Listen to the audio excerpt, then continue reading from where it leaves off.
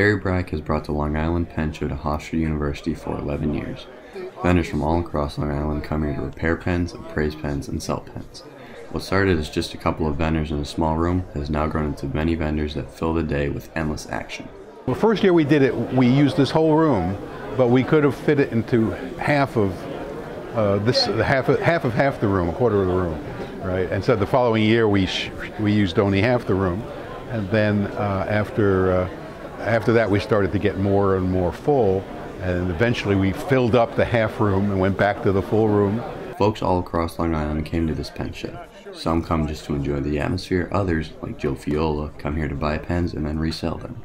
So my brother and I, and my friend Vinny, who's here as well, we buy and sell pens on eBay.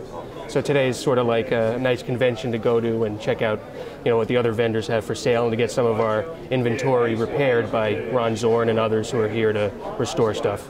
Terry Brack has been running the pen show from the beginning, and he doesn't see it coming to an end anytime soon. Sure, well, I'll keep doing this until I'm horizontal.